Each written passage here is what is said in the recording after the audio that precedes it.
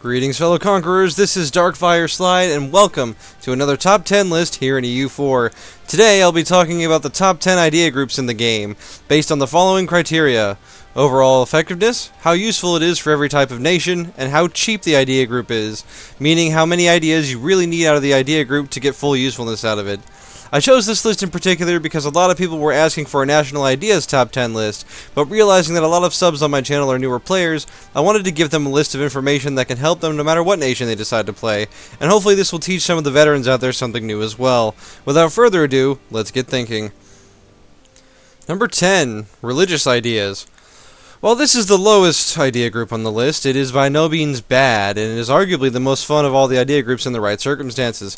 This comes down to the first idea of religious ideas, Deus Vult, which gives you a permanent casus belli against anyone of a different religion than yourself, which is extremely useful for nations depending on their starting situation. Better religious conversion, an additional missionary, and more prestige round out this good, though situational idea group. Number 9. Innovative Ideas. This idea group is a wonderful potpourri of effects useful to almost any nation. Less prestige decay contributes to morale and controlling aggressive expansion, and minus 5% tech cost is especially useful for nations outside the Western tech group. Cheaper advisors help your economy in a significant way, and another leader without upkeep means low power projection doesn't hurt you as much. And arguably the most useful part of the group is getting a monthly reduction of war exhaustion, which can keep your war exhaustion low during easy wars or manageable during larger offensives. Number 8. Quantity Ideas. Sun Tzu wrote in The Art of War that a smaller force, no matter how valiant, will always lose to a significantly numerically superior one. Quantity Ideas is a prime choice for smaller nations with lower force limits, or allows countries with already good militaries such as France and Prussia to further overwhelm their opponents. The bonuses to manpower help to eliminate any reliance on mercenaries, and cheaper troops contribute quite a bit to a healthier economy. The primary downside of this idea group is that you have to take the entire idea group before you can get the massive plus 50% to force limit that this idea group offers. Quantity also has some hilarious descriptions for the individual ideas. Number 7. Plutocratic Ideas. First-time players of republics may notice this unique and powerful idea group in their list of options. In case the Republican government type wasn't strong enough, they also get this idea group, which contains some seriously powerful bonuses. 10% morale at the second idea group significantly improves your armies, minus 2 unrest at idea 3 helps contain rebels, and manpower recovery speed is always useful as well. Finally, when you finish the idea group, you get a minus 5% to tech costs. The only thing stopping this idea group from being higher on the list is that it's exclusive to republics, which are rare unless you take certain idea groups. Number 6. Diplomatic Ideas. Sometimes the strongest part of your nation isn't even your own nation. Sometimes it's your allies. A good choice for small nations, Diplomatic Ideas allows a nation to pick up alliances they normally wouldn't be able to, and have more of them as well. An additional diplomat helps you attain and maintain those alliances more easily, and this is especially useful for duchies, who only have 2 diplomats and the ability to break royal marriages for free. Among other stability-related diplomatic actions, makes this idea group quite powerful indeed, and a useful part of any nation's arsenal. Most notably, however, is the minus 20% to war score cost for provinces, meaning you can take more land in a war than you might otherwise be able to, something any conqueror is happy to have.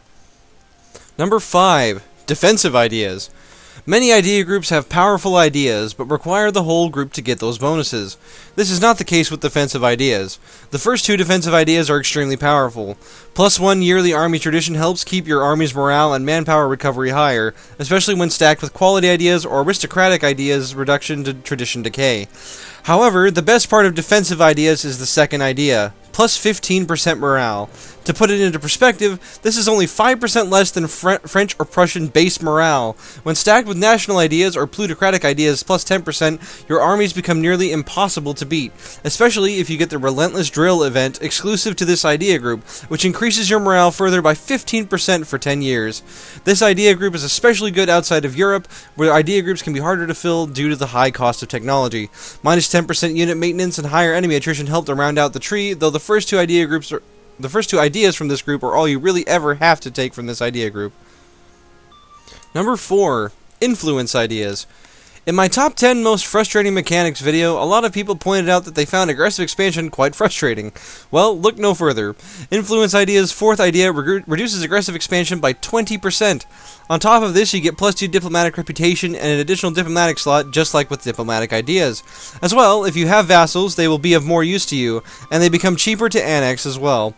The recent additions of yearly prestige and chance of a new heir are especially helpful for monarchies as well. Number 3. Administrative ideas. Something else people mentioned in my frustrating mechanics top 10 is coring costs. Well, what if I told you that you could reduce the costs of all coring by 25% for the cost of 800 admin points? Administrative points are arguably the hardest to come by for a budding conqueror, and this idea group reduces the amount of admin points spent on coring new land. Like with defensive, you could just take the first 2 ideas from this group and be satisfied. However, if you do fill out this tree, cheaper mercenaries and cheaper admin tech await you, both of which are quite useful in their own rights. Number 2. Offensive ideas. This idea group is tried, tested, and true across many campaigns for a number of reasons. For starters, it eliminates a small amount of RNG, because with the first and third ideas in this group, you are guaranteed an additional shock and fire pip on every general you roll from the point that you unlock those ideas. Bonus prestige from land battles means higher morale and less aggressive expansion, and faster sieges are extremely helpful. 20% higher force limit and 5% discipline round out this tree and are both powerful in their own right. This idea group is useful for almost any military, especially those who already have good morale. Number 1. Humanist ideas. I remember reading a comment on one of my videos that said that the person had never taken humanist ideas before, and I was somewhat shocked. Of course, it makes sense. Who wants to be tolerant in this day and age? Well, I can tell you exactly why you want to be tolerant. First of all, in any region where you take land that is not your religion, you not only gain plus 25% to religious unity overall, but by the end of the tree you even gain tolerance of heathens. The power of humanist ideas can mean with the right combination of other idea groups and national ideas that basically no matter what kind of land you take, you will almost never have nationalist rebels. This saves you countless tons of manpower, time, and money. -2 national unrest and -10 years of separatism mean that your nation will, for the most part, be very tame.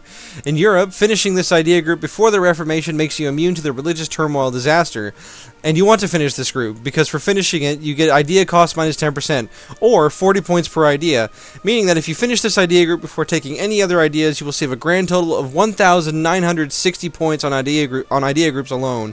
It becomes 50% easier to accept cultures, lowering unrest and improving income from provinces that would otherwise not be accepted. And finally, you gain plus 30% better relations over time, reducing the effects of aggressive expansion. Almost every idea in this group is useful, and this group is exceptionally powerful for virtually every nation in the game.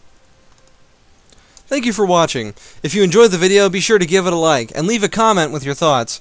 Subscribe if you want to see more EU4 content daily and top 10s weekly. Until then, Godspeed, and may luck be on your side.